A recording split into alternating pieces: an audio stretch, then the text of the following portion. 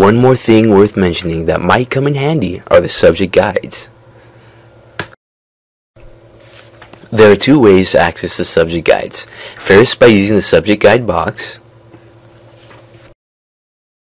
Second, by selecting the subject guides from the search box drop-down menu. Let's use the subject guides box. Use the drop-down menu to select the subject guide that relates to your topic. Let's select the English language and literature subject guide. Click on the Go To Subject Guide box to view that subject guide. Here is the English language and literature subject guide. You can go through these different tabs for different resources. The Background tab provides call numbers for English-related materials and a search box to find previous books such as encyclopedias, dictionaries, and etc. in our library.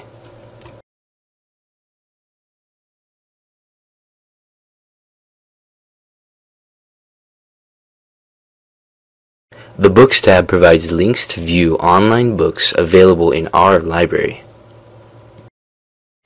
Also, you can use a catalog keyword search to locate books available in our library. The Articles tab provide database related to English language literature materials. These databases are great resources to locate scholarly articles, book reviews, literary criticism, and etc. The Websites tab provide internet links to English-related websites.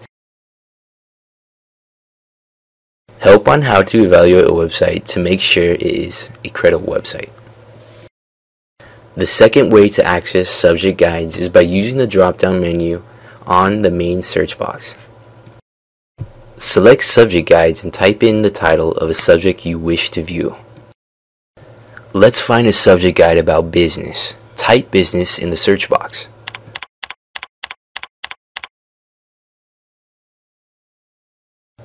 Select the search box.